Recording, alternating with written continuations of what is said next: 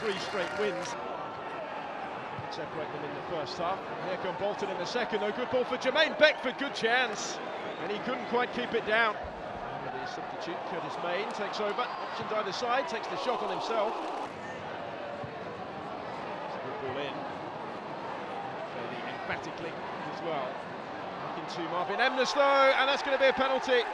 Conceded more penalties than anybody else in the division this season, but Grant Leadbitter has scored this one for them, and Middlesbrough do lead. Bolton's 3-game winning run looks likely to be over, but can they still get a point here? They've got their own penalty, I think.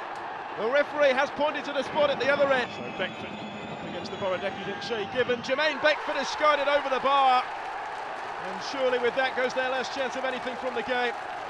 Tale of 2 penalties here. You know, we move on. I'm looking forward to the challenge of Tuesday night. You know, we'll see if we've got any bounce back ability in our ranks, and if we have, then we'll soon go back on another run.